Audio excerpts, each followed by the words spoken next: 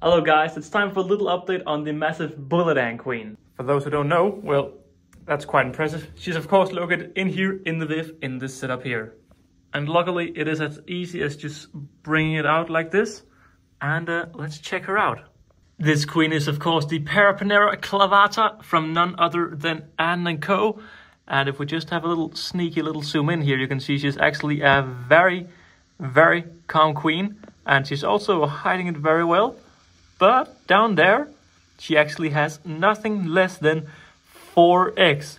Yes, she has laid 4 eggs, the bullet ant queen right here, which is just fabulous. You can also see we have quite a few springtails running around in here, which, hang on, is she laying an egg right now? I mean, is she pushing a little bit? I mean, that looks kind of like a laying an egg position. But, am I disturbing her in the middle of something right here? Oh, maybe I am. Isn't that shaking just a little bit? Maybe it's not. Well, if I see 5 eggs a little bit later, well, then I'll know that she's in the middle of laying an egg. But yeah, this is the setup currently called the Mimesia set from Wakooshi. As you can see right here, it's an all-in-one setup. And I do want to mention a little bit of thing. It has cracked right here, but it's actually me who cracked it. Because when I... Oh, here we go. She just reacted to, was that my finger she reacted to? I don't know. But yeah, when I had to open up the lid and put dirt inside, I mistakenly, so there's a little lip right here. So if the ants were to get up here, they can't escape because this little sidewall here is actually a little bit taller than the acrylic.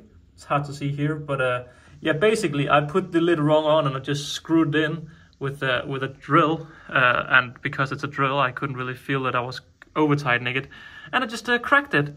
So, yep, that was down to me just putting on the little lid a little bit too quickly, so that's a little bit of an inconvenience.